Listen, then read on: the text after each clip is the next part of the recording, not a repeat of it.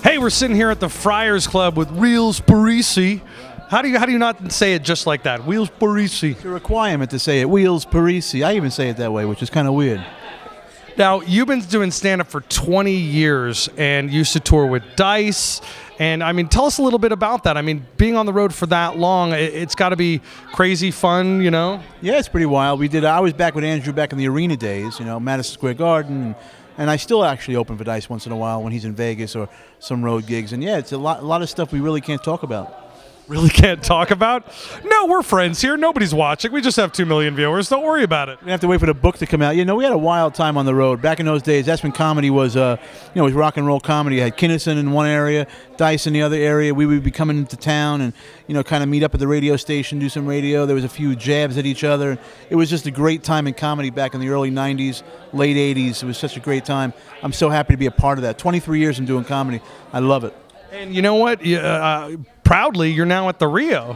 I'm at the Rio, yeah. I headline the Rio 5 nights a week, Sunday through Thursday at the Crown Theater.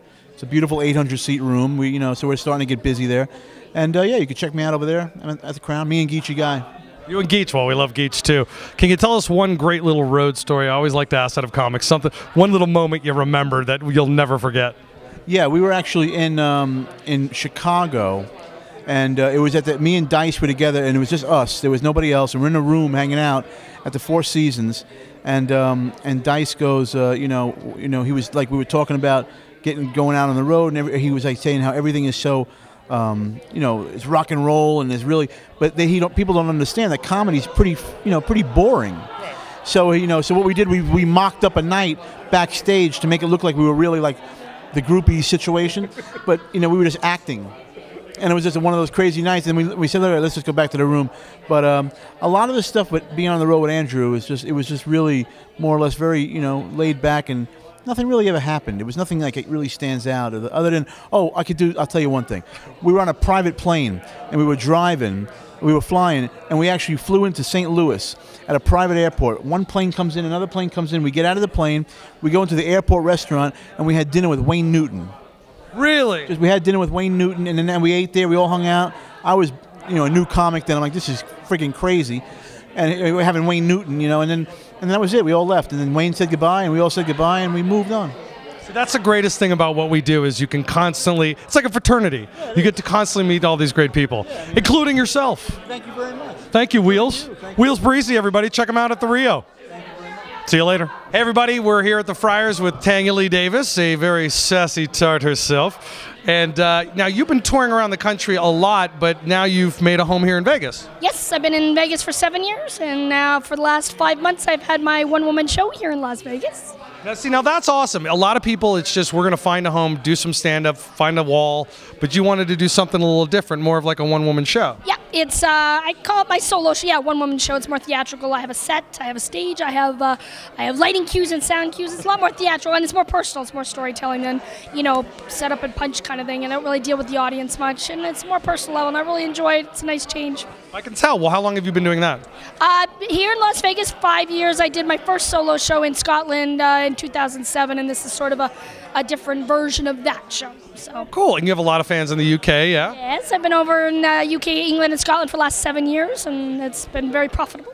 Wow. Now, tell us a little bit about your one-woman show for people who don't know anything about it and should go see it. Yes, it's called Tanya Lee Davis, Little Comedian, Big Laughs. It's at the Clarion, which is the old Debbie Reynolds, old Greek Isles Theater on Convention Center Drive. It's in the middle of friggin' nowhere, but so we don't get a lot of foot traffic. So if you go to wolftheaterlasvegas.com, there's information with all the shows on there.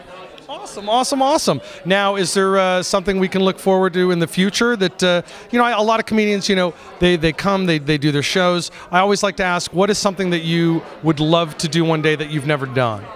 I'm not one of those people that talks about doing things. I do things, so I got a whole gamut of things. I mean, I love to travel, so right now I'm living my dream, and when opportunity comes, I just go with it. If there's going to be a story at the end of it, if I might get arrested or there might be strippers at the end of the rainbow, I'm going for it just for the story. So there's not just one thing I want to do, because I just want to do everything. I just asked what you'd like to do, and it turned to strippers and rainbows.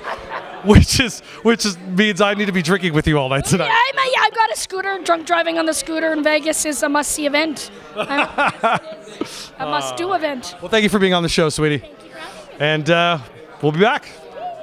We're here behind the scenes with Jerry Neaver.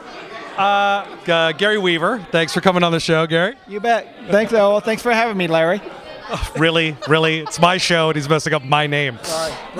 Now, you host here, yes? Yeah, I'm the host of the Las Vegas Comedy Show featuring Joe Lowers.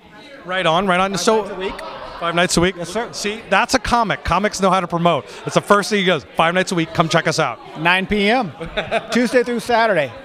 Oh, that's awesome. Now, how did you end up here? How did it get all started with you here?